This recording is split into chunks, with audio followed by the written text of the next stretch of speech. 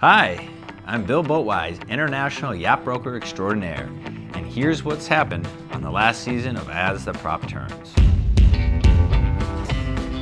You may remember I was the listing agent for the Spicy Meatball, an 88-foot Limoni being sold by the enigmatic Mr. Ficarino, a very experienced owner from Owensville, Missouri. Unfortunately, I was contacted by one Bubba Calhoun, a fishing boat captain from Brunswick, Georgia, who thought he could turn his hand to a bit of brokering.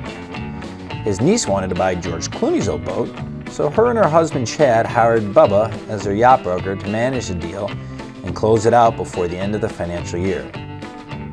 Now, despite Bubba's complete lack of experience, multiple tax and jurisdictional complexities, and a small issue of the boat having been previously run aground, we managed to get the boat through survey, successfully negotiate the final price, and close the sale. However, it all fell apart on delivery day as the yacht caught on fire, sank, and the captain was arrested for intoxication. And the lawsuits are starting to fly. If you'd like to see what happens next, make sure to attend Yacht Sales in the Law next Tuesday, October 12th at Bahia in Fort Lauderdale. You're not going to want to miss the boat.